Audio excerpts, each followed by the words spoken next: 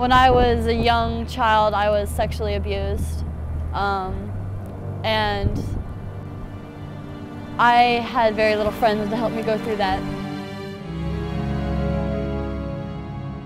From my depression and everything, a lot of anger towards my family evolved because I did not know how to deal with my emotions, and so I would lash out on my family for just trying to help. I didn't talk to anybody. I'd come home and I'd sleep the whole day. So my grades started to drop. I was alone is the best word I could describe it. I started cutting myself.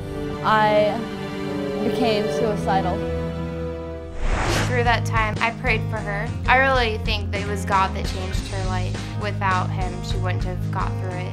I just had people coming to me constantly, telling me how much they loved me. And slowly I came back to a point where I thought, well, yeah, I'm worth something to these people, and I'm worth something to God.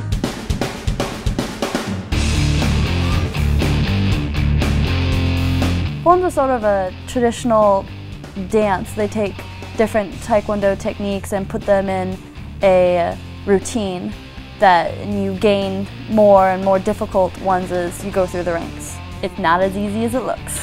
Even if your eyes are out of place, they take off points. And with board breaking, it's whoever has the hardest techniques and who takes the least amount of time to break them wins. Sophomore year, they found that I had an abnormal heart wave, and because of that, I had to stop my Taekwondo fighting and all contact sports. So that was a pretty big blow. Now in Taekwondo, I do forms, I do board breaking. I can't fight anymore though. The last 3 years, I've noticed her really grow and socially and academically. She's a very hard worker. She always followed through with her assignments. When she did have trouble, she knew where to come and ask for help. Her confidence has grown.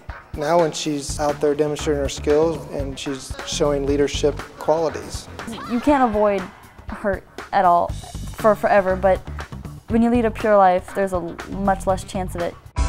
I've learned to be thankful for life in general. When you reach very rock bottom, you learn to appreciate the highs. And once you embrace life and live it to its fullest, you really learn to appreciate it because it's such a beautiful thing. My advice to others would be to not give up. Life gets hard. Life gets so much better when you are in the pits and you just take off running until you find the high. Because you get it to the top of that mountain and you just go, wow, I never knew how beautiful it was until I got to this view. Subscribe to our channel, The Real Winning Edge, now on YouTube. You can see more inspirational videos like this.